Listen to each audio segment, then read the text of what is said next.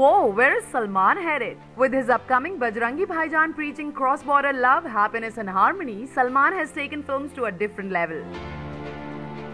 Not that we've not seen such movies, but this has Bhai in it and that makes a lot of difference, Anna. To top it all, Salman has now tweeted to Prime Minister Modi that there should be more relaxation in rules regarding censorship.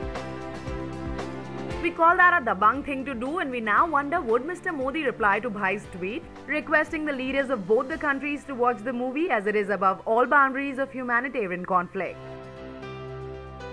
Aren't we happy that the Dabangg Pandey has got the film passed even in Pakistan through the Censor Board there? It now remains to be seen how the film fares in the box office. Whether it does well or not, Salman has surely captured all hearts.